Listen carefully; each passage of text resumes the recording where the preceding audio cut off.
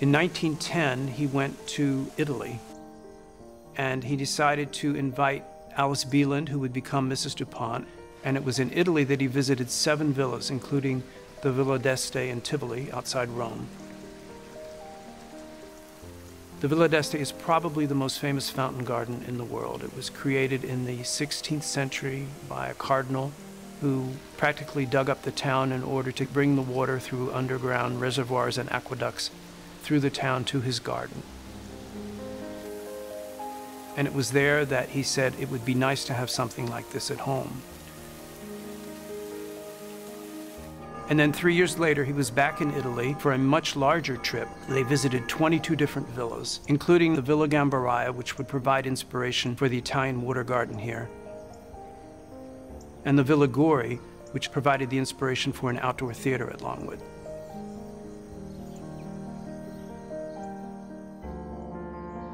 And then finally, in 1925, he visited France with the Garden Club of America. This was after World War I.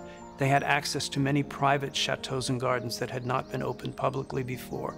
These were the huge French gardens like Versailles and Vaux-le-Vicomte and Correns.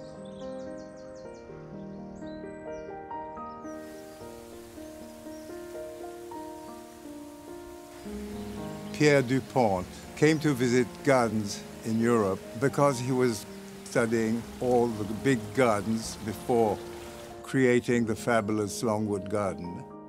He got to see there how they used water, how they would build reservoirs on hills that provided gravity-fed fountain displays. He visited, he probably talked quite a long time with my great-grandfather about the technical problems, but he certainly, the most important thing, he looked at the garden and sort of imagined what would inspire him for the Longwood Garden.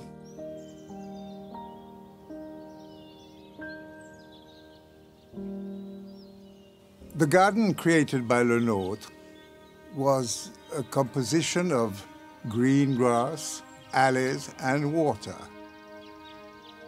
Here, there's a sort of harmony between the quantity of grass and water. The magic of water adds to the pleasure of a garden. They did it for the pleasure of the eye, for the movement, and the contrast between still waters and cascades and waterworks, which filled up all the pools with movement. The waterworks is a pleasure added to the visit. It's a surprise. Oh my God, look, the water, and here again and there. Pierre was a very simple person, and he was very shy. But in his gardens, he was very theatrical. And that's exactly what he liked about Italian and French gardens. They're very theatrical. The spectator almost becomes an actor in a setting.